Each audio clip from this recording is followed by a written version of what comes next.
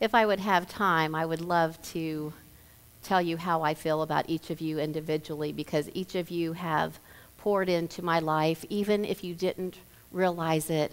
I was watching you, not watching you to catch you trip up, but watching your faithfulness and watching how you stood strong and how you hug one another, how you pray for each other. I think that, I know I'm prejudiced, but I think you're a great bunch. And so I'm very honored tonight. Every year for the past several years, God has given me a word to focus on. And it's wonderful because, after he'll give me the word, it might be a couple of weeks later and I will hear some preacher saying the same kind of word, and I'm like, that's great, we're on the same page. And this last year, it was the year of harvest, but I want you to know that year of harvest, it's not over. In fact, it's really gearing up. And he has a new word for us tonight, but before I tell you about that new word, I want you to look for how he's bringing the harvest in, and that's going to be of the seeds that they've sown. Now it's time for them to reap, and so you will see people getting blessings when they didn't know which way to turn. You will see healings. That's reaping their reward for all the times that they prayed and cried out to God. But you will also see, even on the media, you will see exposures and revelations of things that were going on behind the scenes, and their house of cards is going to start to crumble. So when you see that, and when you see the chaos and the confusion, I don't want it to dishearten you. I want you to realize that God's hand is at work, and he's bringing in a great harvest. Very seldom do I share dreams that I have, and I'm not going to share all of the details. I don't want to take up too much time, but I want to give you just a brief summary of a dream that I received just, probably a few weeks ago. And it had to do with the harvest. And when I'm dreaming, everything that you see in the dream, if it's a God-given dream, there's a reason for it.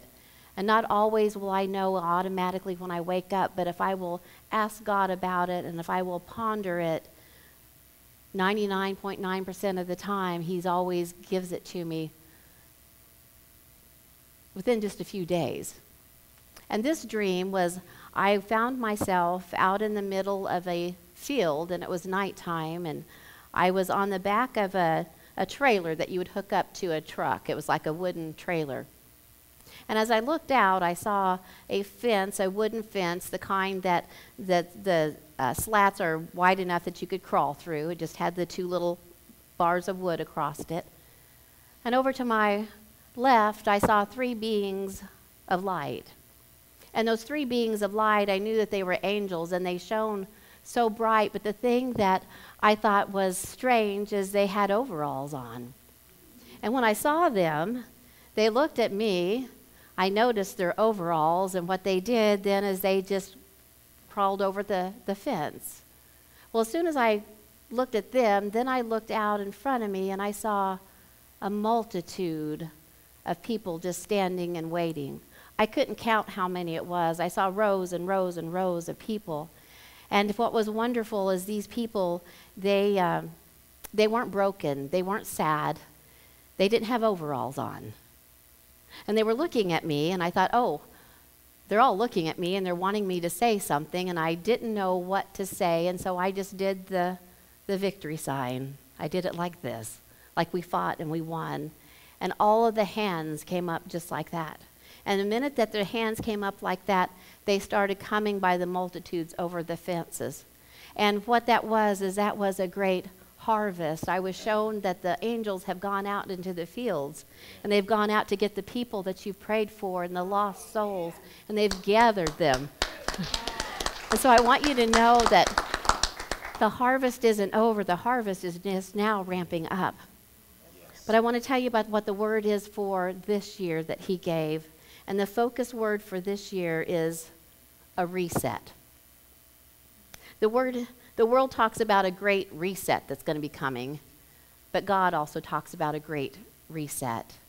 And if any of you have any kind of computers at home or a satellite system, every once in a while if it's messing up, they'll tell you to shut it down, to restart it, to do a reset on it. And it will bring it back to the settings will be correct most of the time.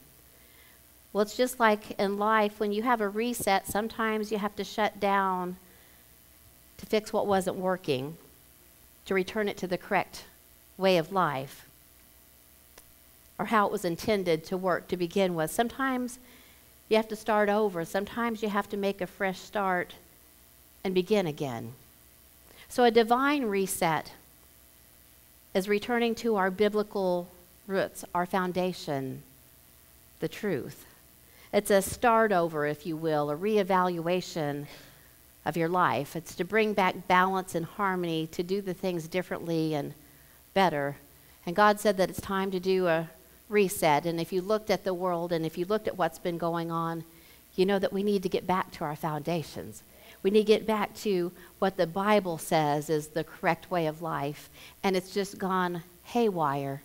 But I'm so excited because God said that this is the year of a reset. He's going to bring back what's gone off the wrong side. The Bible helps us to reset our lives with our thoughts and our attitudes, and it helps us to live with a vision, maybe even a newness in Christ. One of my nieces, when her son would wake up and was just having a rough day, rather than her scolding him, she would say, "We need to do a reset. So here's what I want you to do. I want you to go get your pajamas back on. Go brush your teeth. I'm going to read you a story, and I'm going to tuck you back in bed. And then when you feel like you can get up out of bed with a better attitude, then you get up and you say good morning." And she said sometimes that would be 3 o'clock in the afternoon, and we were doing this when he was little. But she knew that he just had to have a reset. And that gave him time there in the bed then to rethink. And sometimes he would get right back up, and other times he'd be like, "Mom, I'm still having some troubles in here. I'm going to hang out here for a little while longer." But it was a way for him to reset our life, because sometimes you get going throughout your day and you don't realize how many things are just falling down around your feet because your attitude just really stinks. Every once in a while, it's really nice for you to tuck away and do a reset. Well, God says, I want to do a reset in the world. I want to do a reset in your hearts. The Bible, if you read the Bible, there's so many reset moments. So if you're finding yourself where you need a reset, one of the places to turn is the Bible. For example, if you feel like there's a giant that's too big to conquer in your life, if every time you turn around it's right there and you just can't seem to get over it, you can't seem to get away from it because it's so large in your life, think about David and how David slew the giant. He didn't do it with his power and with his might. He did it with the Spirit of God. So see, that helps you to reset.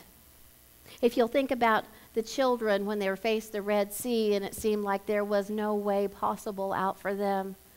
There was an impossibility in front of them and there was enemies coming behind them. But God parted the Red Sea. He says, I'm able to make a way where there isn't a way. So when you feel like life is crumbling around you, get a reset moment. Go to the Bible. Think about the Bible stories that you heard about. One little one, I'm going to brag on her. It was very sweet out in the foyer before church started. She said, I heard that Jesus left the 99 sheep and he came after me. And I said, yes, he did. Yeah. See, that's a reset moment. She said, and she had a little journal, and she says, I'm going to write that down in my notebook. So see, when you feel like you're all alone, if you can remember that he'll leave the 99 to come and find you, that will reset your day. That will reset your attitude. If you'll think about when you're feeling so hopeless and there doesn't seem to be hope anywhere, think about the cross and how the cross brought you new life and new hope. When you're not feeling loved and you're feeling less than good enough and you don't feel worthy, think about the baby born in the manger that came just to bridge the gap between you and God. That's how much you were loved. See, God in a moment can reset your life.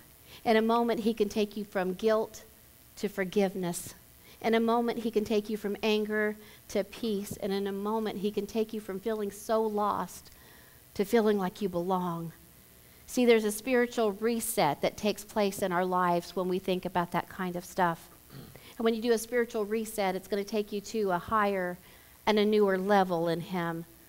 Our world is a mess, yes, and it needs a reset. But it all starts in the church.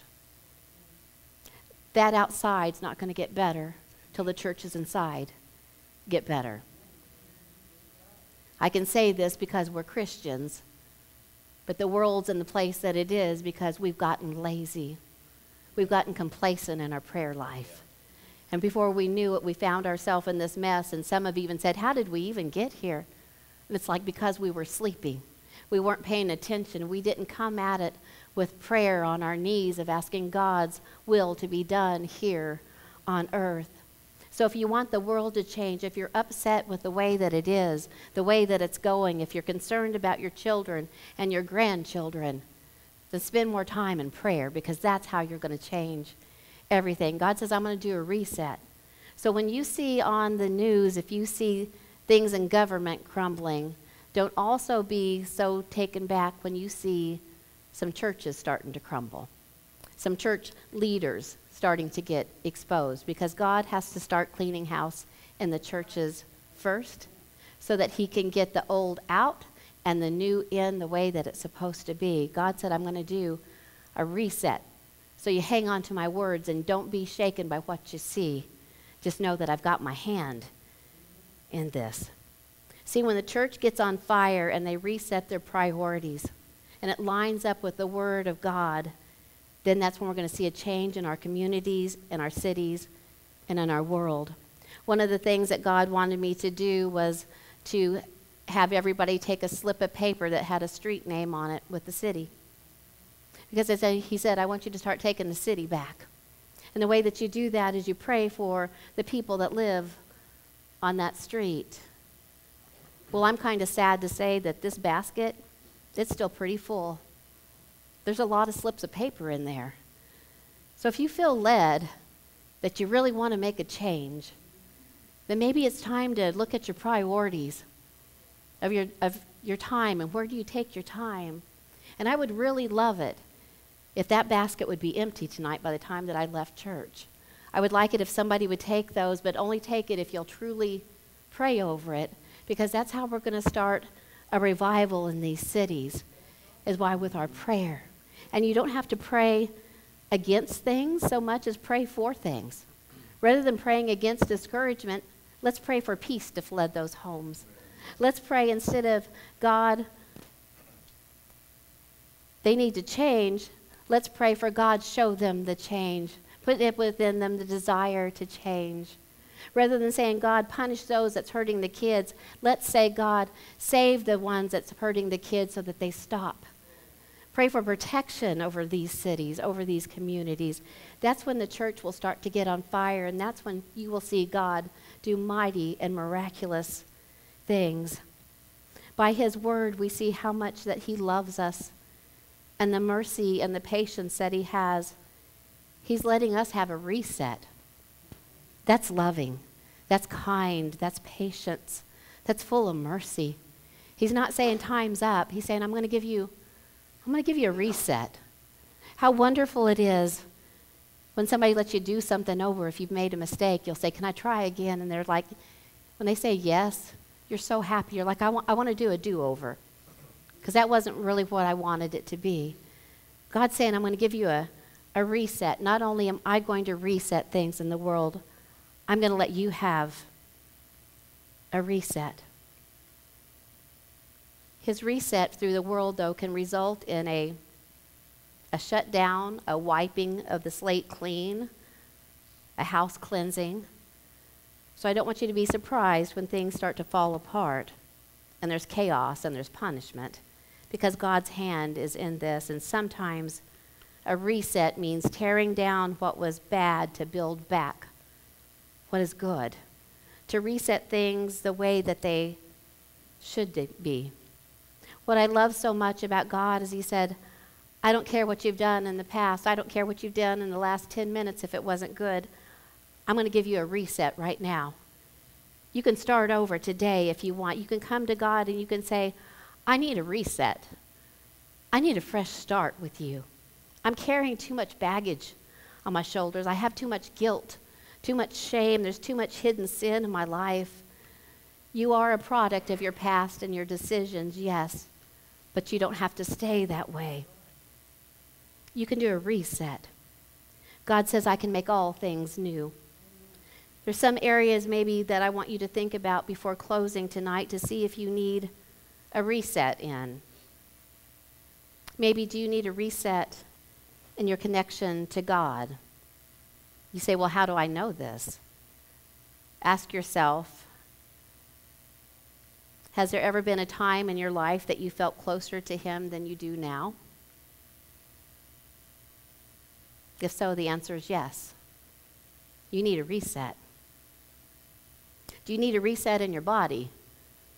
Have you not been taking care of it the way that you should? Do you need a do-over, a start over? See, here's what's great.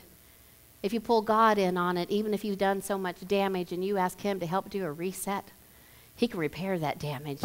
He can make it new again. Do I need to reset my priorities? How am I spending my time? Am I spending time on things that matter to God, or is it all about me? Do I need to do a reset there? How about my relationships in life? Do I need to do a reset? How about my energy level? Am I trying to do too many things at once? Do I need to do a reset? And how about my thought life? How about those scary negative thoughts? Those thoughts of doom and gloom. Do I need to do a reset and ask God to restore, renew my thinking? See, I'm so thankful that we can all take advantage of this reset opportunity. And what's wonderful, this isn't just a sermon. This is a message from his word that he gave. He's all over this. So if you want to do a reset, maybe you need to do a reset of kindness, or maybe at one time you were very trusting of people, and now you trust no one. And while that can keep you safe in some areas, it can also keep you away from a lot of benefits and a lot of blessings that God wants to give you.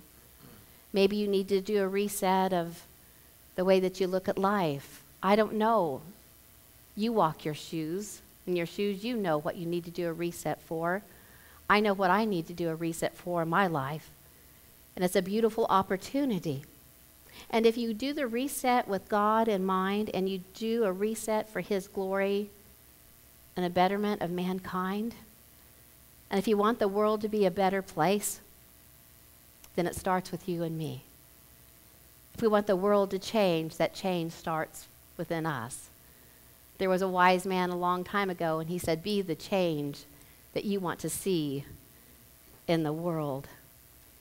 So I guess if I would say anything at the close of the sermon now is, I would ask you to rise up and be the person that God has called you to be, to not let the enemy beat you up any longer, to look at the things in your life that need to be reset, to recharge and encourage your soul and your spirit, and to revive your walk with him, and then watch God's great reset begin in your life. The song that they're going to sing tonight at the end of closing is, I Speak Jesus. And in that name is everything that you could possibly ever need in your life. So if there's areas in your life that need to be reset, why don't you speak the name of Jesus over them? Say, in the name of Jesus, my mind is going to be renewed. In the name of Jesus, I'm going to have the relationship, the connection that I want with my Heavenly Father. In the name of Jesus, I'm going to walk into the anointing that was meant for me. In the name of Jesus, his heart's going to be healed. God says it's a great reset. He wants you to join it on the good side of blessings. So if you would like to take, there's cards up here that have the reset on them. If you would like to take it to have a visual as a reminder, that would be great. And when church is over, if you would like to take a slip of paper to help show God how serious you are for taking this world back for him, that would be awesome. God bless you, my friends. You know, in the Bible, there was a gentleman that said, I've got to talk about a Savior. I've got to talk about the Lord, because if I don't, it's like fire that's shut up inside my bones. Well, in the very back, there's a daily planner that I've prayed over that I would like for you to take even if you don't use it. Because on that daily planner, I have prayed for God to let his anointing fall on each and every one of you each and every day that you open up that daily planner. I've asked God to bring peace into your household through that daily planner. I want that daily planner to remind you that God is with you every single day. He hasn't left you. He hasn't forsaken you.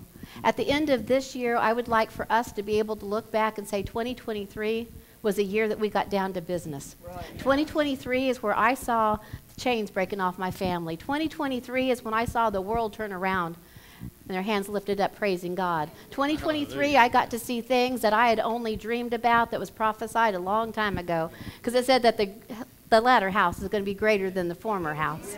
You were born for such a time as this. It is not a mistake that you're here in the midst of all this stuff that's going on. I want 2023 to be the year that you rekindled your love and your passion for your Heavenly Father and your Savior, if it has gone cold. If it hasn't gone cold, then I want you to kindle it up again so much that the people next to you go, whoa, I don't know what's with that person, but man, every time I'm around them, I feel good, I feel excited, I feel like things are going to turn out okay, and it's just because you walked in the room. In 2023, I want you to walk in the authority that God gave you. Quit praying for God to do stuff and start declaring that he's going to do the stuff. He says, I gave you power in my name. I gave you power to cast out devils. I gave you power to trap on scorpions. I gave you power over the enemy. Because, see, most of our prayers, they should be praises. Yes. They should be praising him for what he's done. They shouldn't be whining and complaining. You should start declaring in your life what you want changed in your life through Jesus' name, and the demons have to leave. Amen. See, the devil doesn't care how much you pray and how much you whine, but he does care when you start praising.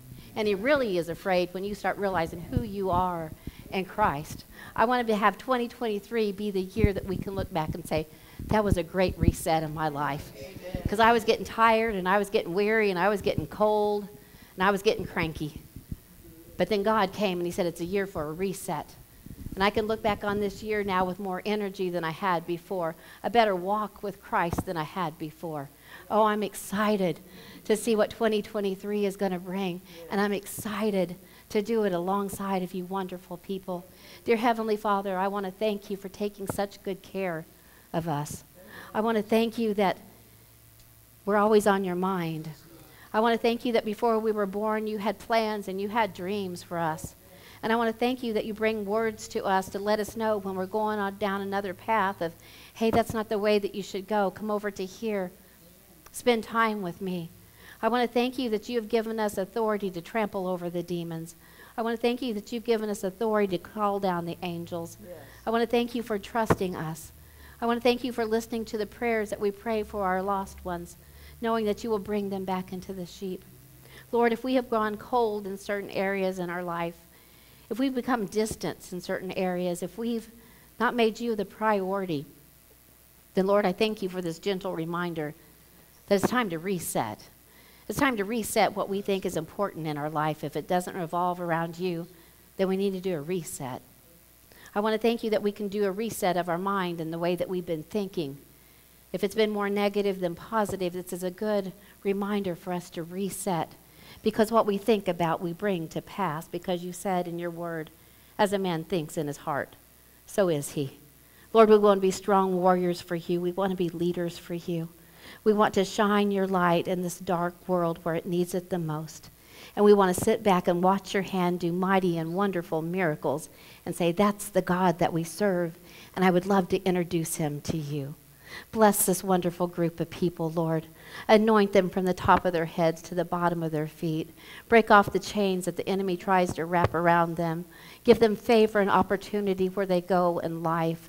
And most importantly, help us to stay humble, to realize that everything that we have that's good flows straight from you to us. Thank you for loving us. Thank you for protecting us. In Jesus' name I pray. Amen.